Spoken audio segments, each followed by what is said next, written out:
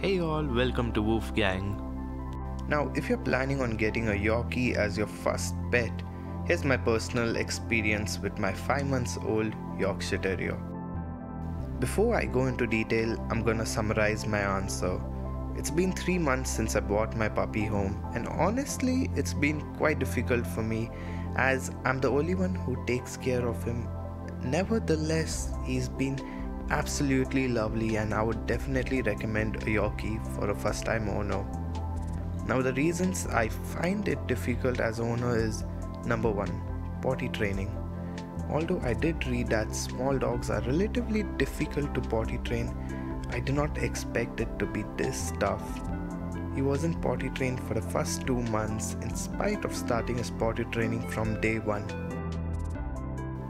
Now, in the 3rd month, he learned to poop in the designated area, yet he still pees wherever he wants. Number 2, extremely high energy level. You would be surprised by how energetic these tiny little dogs can be, and especially as a puppy, they are too excited and want to inspect and chew on everything. So keeping up with the energy level might be tough, and that's something to take into consideration. Number 3, they follow you everywhere. This might be common with all the puppies, but Yorkies' personalities are as such that they are highly dependent dogs, and there isn't a moment where he would leave me to be by myself. Now, this might vary from dogs to dogs. My personal experience with my Yorkie is quite different from what I've read on the internet. Perhaps every dog is unique, and although you can categorize some breeds as friendly or quick learners, you gotta be prepared for the possibility that they might turn out differently.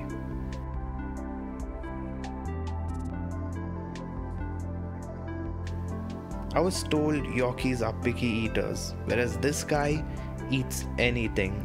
Not that I give him junk, but if he finds anything on the ground, anything, he will eat it. I read that they are okay with small areas, but he doesn't like being in a small area. He loves running across the house through the living room. He gets quite annoyed when I keep him in the bedroom with me for a long period of time.